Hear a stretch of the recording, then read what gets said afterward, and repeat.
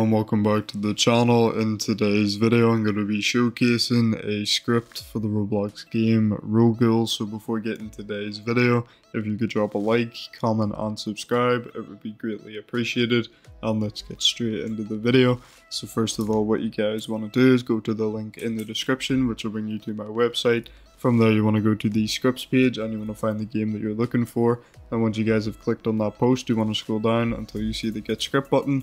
Now there will be pop-up and download ads. Just make sure you close them and go through work link and loot link, and then you should come to paste drop. And then once you guys get the script, you want to paste it into your executor, and this is what it will look like. So there is no key system for this script. So here we've got our main and we've got our target. I am starting off on a fresh account. I'm level 2. So if we go ahead and do start, this is what it will look like.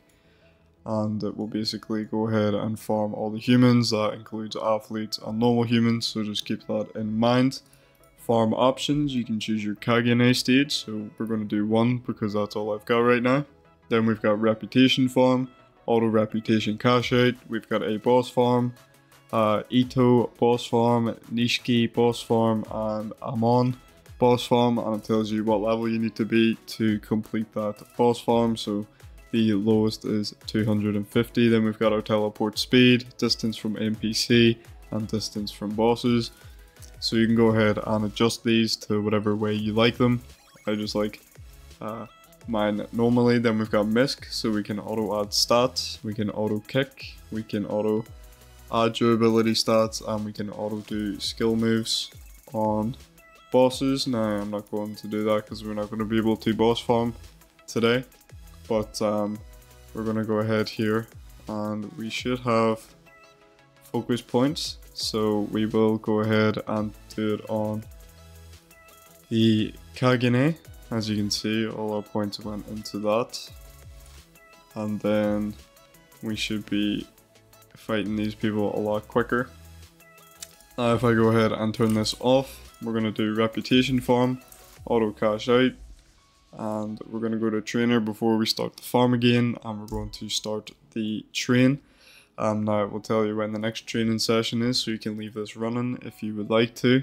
But basically, all you can really do is change your trainer and then auto train it, and then that's how that works. And then we can go ahead and start farming. Now we'll go ahead and get a quest, tell you how much yen, your RC, and the kills that you've got during the time of the farm, and you can go ahead and reset that if you would like.